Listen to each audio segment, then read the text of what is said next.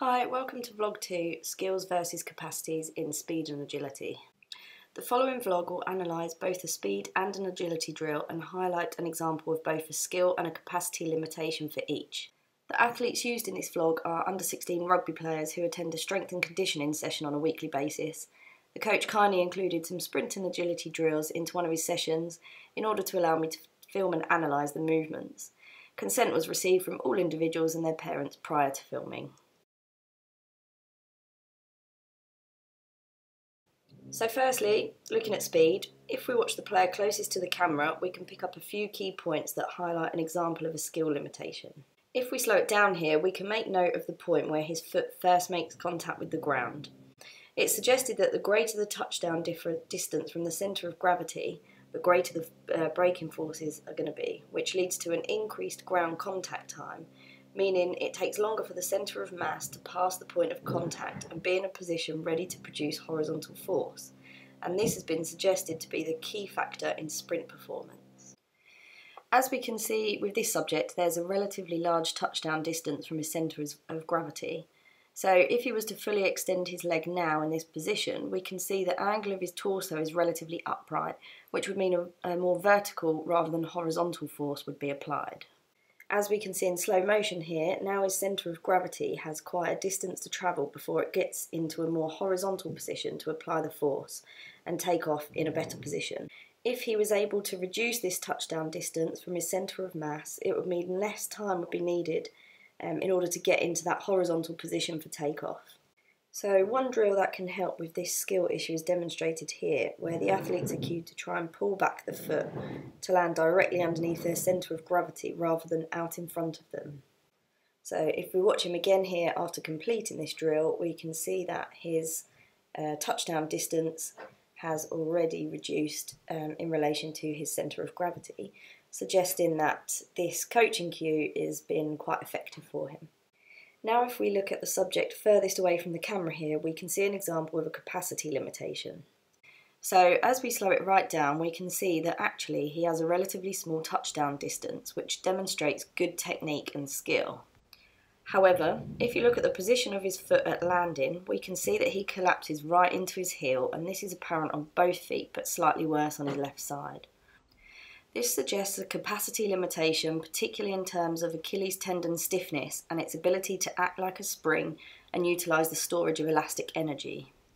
As the velocity of the contraction increases, the force that's able to be produced in the following propulsive phase of the movement decreases.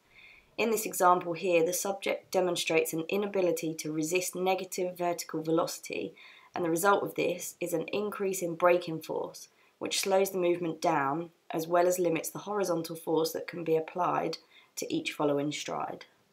So we have to consider that an element of genetics can play a role here in terms of tendon stiffness and muscular contraction speed, and there are ways that you could help an athlete to improve a capacity limitation by working on other technical factors to improve the skill.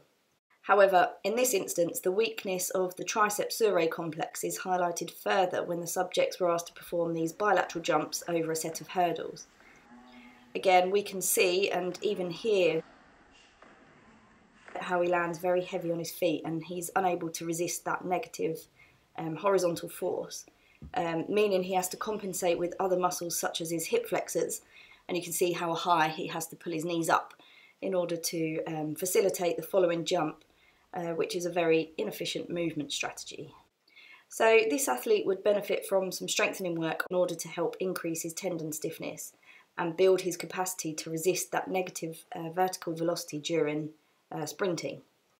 This exercise is an example of an isometric hold, which would help him to start with,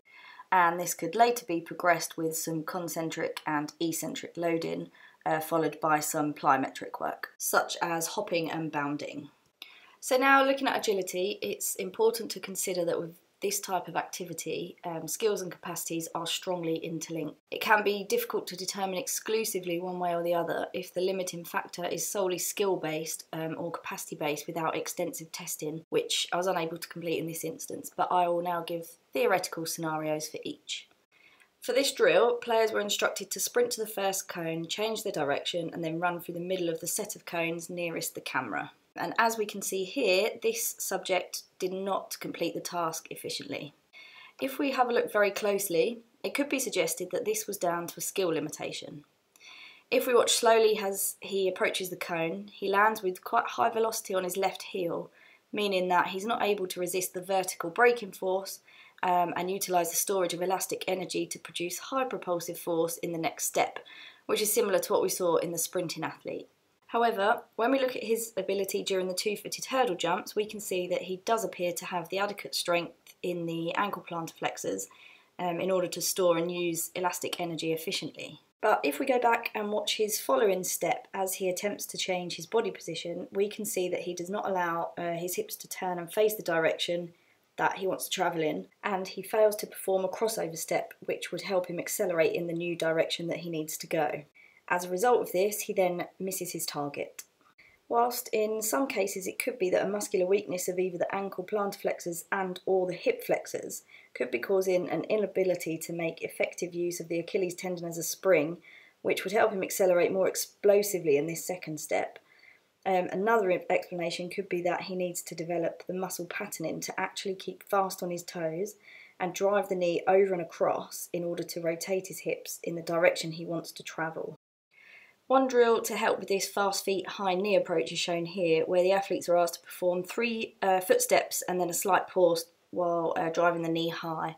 And as we can see here, he doesn't quite get his knees up particularly high, so some individual work with him to achieve that would probably be beneficial in this circumstance.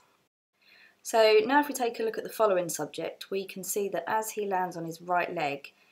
he absorbs the vertical force a bit better and is able to get his hips round and then accelerate in the direction that he needs to. But if we look at his body position in that acceleration phase, we can see that he's very vertical. And if we look back at his straight line sprinting drill, we can see this more clearly. So because we can see here that he's also adopted this more upright posture during the speed work, it suggests that this is currently his selected movement strategy during acceleration, regardless of the direction he's travelling in, and this is not optimal. With the goal being to improve the angle of forward lean in order to maximise the horizontal force that's produced during acceleration, we need to consider that although we can coach it with cues to stay low or lean forward, the angle of the forward lean can only progress alongside strength levels of the posterior chain. So even though it's not exclusively clear in this instance if weakness is solely the reason for his limited angle of forward lean, he would benefit from increasing his strength capacity in his core and hip extensors such as the glutes and hamstrings, so that when he's coached to stay low or lean forward, he has built up the capacity in order to allow him to do so. So one exercise that would be particularly beneficial to improve this is a resisted Romanian deadlift, which looks to improve eccentric loading capabilities of the glutes and hamstrings, which would not only improve his explosive strength whilst he's in that forward flex position, but also help him prevent any hamstring injuries during acceleration.